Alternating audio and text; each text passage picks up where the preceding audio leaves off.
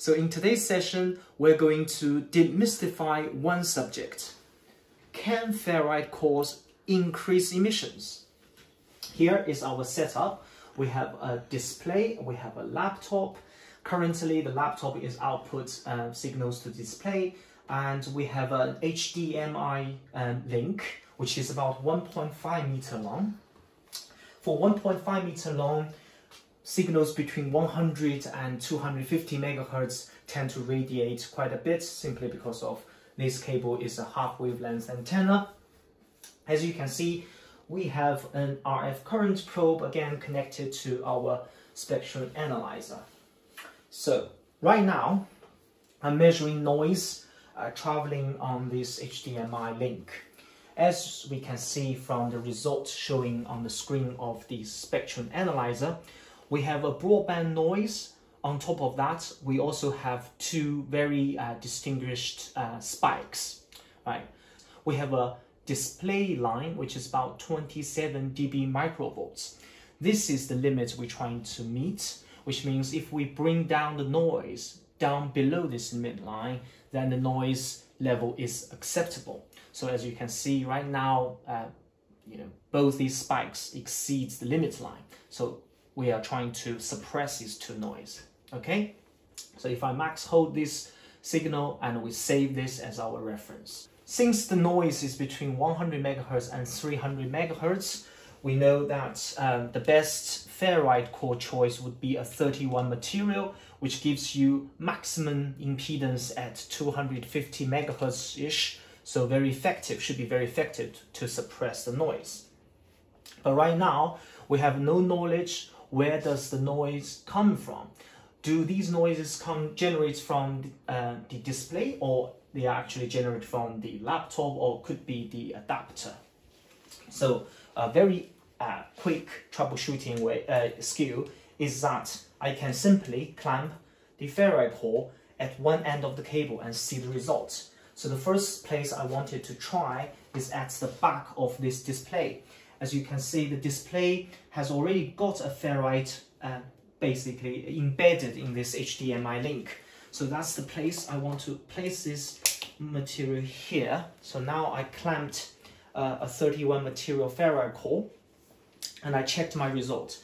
As you can see, the broadband noise is now brought down. However, as the purple line shows, this particular frequency, which sits about 210 megahertz-ish, is still very high and is clearly was not brought down. Okay, so that's indicating that this ferrite is not effective bringing down these two noise. These two are still over the limit, so not successful. Okay, then I can remove this. Right, I can remove this ferrite, and then the next place I wanted to try is at the other end of this HDMI link. As you can see, we also have a ferrite here, so that's where I'm going to place the ferrite. So I place the ferrite here. Now we check the results. Okay, so if I get rid of our initial scanning results, I'm just checking the purple line. As we can see, the first spike was definitely brought down below the line. The second is just over the limit by probably 2 or 3 dB. So that's a good sign, right? That means when we place ferrite on this end of the cable, it works.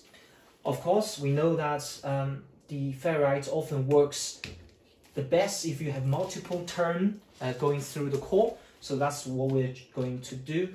We're gonna do a 2-turn ferrite configuration at this end.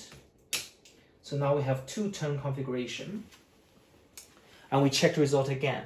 So as we can see, the first spike was brought down even further. The second is still a little bit over the limit. So I'm using again another 31 material. Put in here. Now we check the result. Okay, this is very interesting. The two spikes were definitely brought down below the limit line. So if I do a max hold, we can see these are definitely now below the limit. However, very, very interesting. we had this frequency all of a sudden exceeding the limit line. This was not there previously, but now it was there.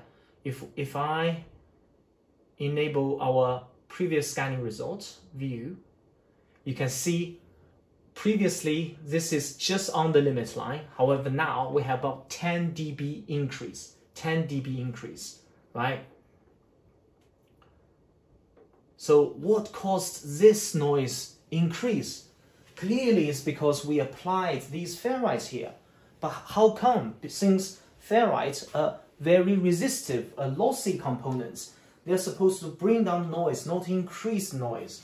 But clearly, as we have seen in this case, we brought down the noise at certain frequency, but instead, other frequency noise increase. So there are many ways of explaining this. I think the simplest way is that, as we explained before, it's all relating to this cable, right? And for noise to travel on this cable, you need to meet conditions, right? And often the condition is you have low impedance at this end, low impedance on this end, that's a half wavelength cable. Or you could have a condition that you have low impedance at this end, high impedance at this end, this same cable becomes a quarter wavelength. So in this case, for these two noises, what happened is we increased the impedance at this end of the cable link, so that the boundary conditions is now broken, which means this end of the HDMI cable all of a sudden has a very large impedance, okay? When you break that boundary conditions, these two noises was brought down.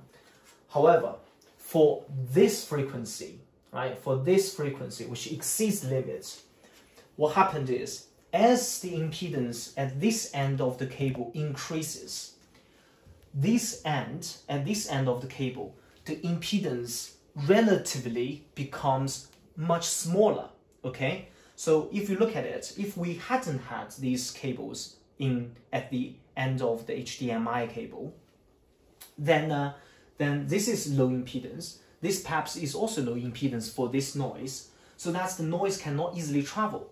But now we had a lot more impedance at this end, which means this end is low impedance, this end is high impedance for this noise. So that the noise is now happily traveling because this a quarter wavelength boundary condition is now established.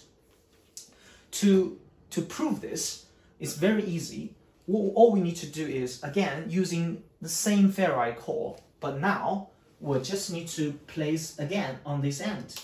So now I place the 31 material at this end of the cable.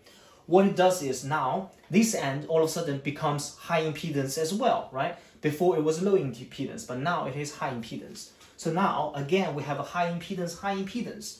Let's check the results. So if I use channel 4 and I do a clear and a max hold, now you can see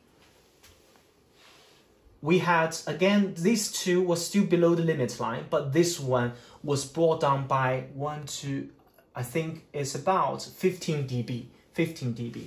Right? This spike might just due to an ESD event or whatever, but you can see this is the frequency we're interested, and it is now below the limit line. So if I view it and bank this, so now with this new configuration, all the noise was brought down below the limit line, okay? So it is not a myth that when you apply ferrite, you increase the noise. Everything has an explanation. Hopefully we explain this in the simplest way that you can understand. Thank you.